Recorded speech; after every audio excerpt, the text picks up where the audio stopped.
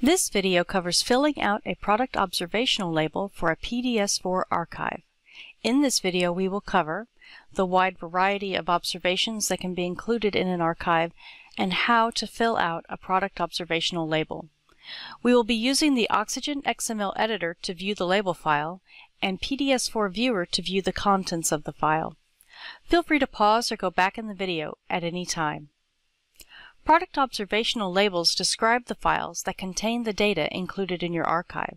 They can describe many types of data, including images, movies, spectra, tabular data such as character or binary tables, and 1, 2, or 3-dimensional data arrays. Every data product within your archive must have an associated product observational label. Every PDS4 label requires an identification area class, which provides identifying information about a product so that it can be distinguished from others and referenced properly. The class also has attributes which provide metadata on the product and allow the data to be found using search tools. Identification area begins with a few required attributes: logical identifier, version ID, title, information model version, and product class. The logical identifier attribute, called a lid, is a unique string that identifies your product and spells out what collection and bundle it belongs to. Validation tools will check to see if a lid is structured correctly, and, if you're validating an entire collection or bundle, that there are no naming conflicts internal to the collection or bundle. The version ID attribute, called a vid, tracks different archival versions of a product. If you need to update a product that already appears in the archive, you must increment the version ID. The format is 2 integers separated by a period, for example, version 2.1. Increment the leading integer for major changes and the integer following the decimal for minor changes. Each node has its own guidelines on what constitutes a major or minor revision. Data providers should consult their node representative for more guidance. The combination of logical identifier and version ID make a lidvid, a string that uniquely identifies different versions of the same product in cases where you need to distinguish between them. See the training website for more details on lids and lidvids, such as how to formulate them, and talk to your node representative about ensuring your lids are unique. Within a product label, different version IDs are tracked through the modification history, which appears later in identification area. The title attribute is a human-readable string to help users figure out what product they're looking at. While it is strongly encouraged, the title is not required to be unique, though it should be descriptive. Information model version is the version of the PDS4 schema against which your label will be validated. It can be found at the beginning of the .xsd file for your label. You can copy the highlighted section into your internet browser to see the .xsd file. If you enter the wrong version number, validation tools will fail and not find any other errors. If you have any questions about version number, contact your PDS node representative. The product class attribute must be product observational. Following those attributes is the citation information class, which provides basic publication information so that a product can be cited or registered in a catalog, such as the ADS. If all the information is the same across all the products in the collection containing this product, the citation information class isn't needed in each label. In that case, it is better to have only one instance of the class in the collection label. The citation information class has 2 required attributes: description and publication year. There are also several optional attributes. You can include one each of author list, DOI, and editor list, which we strongly recommend. You can also include as many entries of the keyword attribute as needed. The last section under identification area in this label is the modification history. This class is optional, but is highly recommended for products that have been updated and have a version ID higher than 1.0. Each time the product is updated, add a modification detail class here. Modification detail has 3 required attributes: modification date, version ID, and description. Modification date is the date you modified the product. For the sake of consistency, be sure to maintain a chronological order between modification dates if you have multiple modification detail entries. Version ID is the version number for this particular modification of the product. The latest version ID in your modification history should match the version ID given above in identification area. Be sure to increment your version ID with each successive modification detail. Finally, in the description attribute, write a description of the changes made to the product that warranted a new version. The next section after identification area is the observation area. This class is required and contains fields that describe the key features of the observation. The required classes for observation area are time coordinates, investigation area, observing system, and target identification. Optional classes include primary results summary, mission area, and discipline area. There are two required attributes for time coordinates, start date time and stop date time. Time coordinates defines the beginning and end of the observation in question, such as what time a camera shutter opened and closed. The format is in Coordinated Universal Time, or UTC, and must have the Z at the end. An optional but highly recommended inclusion in observation area is the primary results summary. This class contains attributes that help in high-level searches across the PDS archive. Our example includes the required attributes Purpose and Processing Level and the optional class Science Facets. Both Purpose and Processing Level have a list of defined standard values. For Purpose, these are Calibration, Checkout, Engineering, Navigation, Observation Geometry, and Science. For Processing Level, they are Calibrated, Derived, Partially Processed, Raw, and Telemetry. Science Facets has two optional attributes, Wavelength Range and Domain, and a required attribute, Discipline Name. Each of these attributes has a list of available values on the Standard Values Quick Reference page at the PDS website. See link in the description below.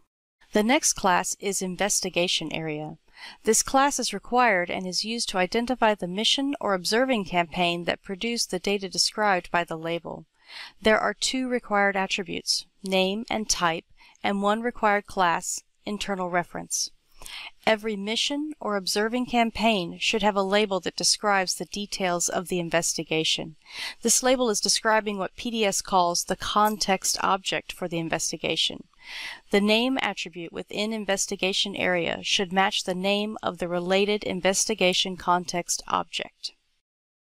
Type must have one of the four following values: mission, observing campaign, individual investigation, and other investigation. This value should also match the type value in the related investigation context object. The related context object must be referenced one more time in internal reference. The two required attributes are lid reference and reference type. The lid reference is the logical identifier for the context object. For observation area, the reference type has to be data to investigation. You can also include an optional comment in internal reference if needed. The required class observing system documents instruments, hosts, or telescopes associated with the investigation. There are two optional attributes, name and description. Use these to include known search terms that may not be included otherwise. The observing system component class is required and can be repeated as needed. In our example, there are two instances listed, one for the host spacecraft, MAVEN, and one for the instrument on the spacecraft, the Extreme Ultraviolet Monitor. Within Observing System Component, there are two required attributes, name and type, and one optional attribute, description.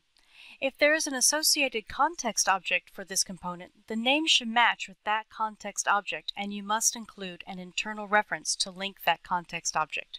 In our example, all of the components listed have context objects associated with them, and therefore all have internal reference listed.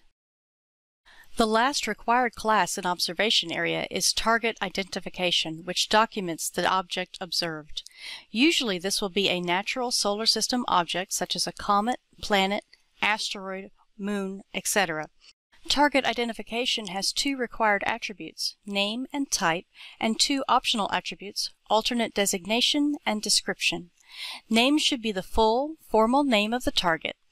Your node representative can provide you with the exact format of the name of your target. Type must come from a list provided in the Standard Values Quick Reference available on the PDS website. Use the description attribute to add more search terms as needed.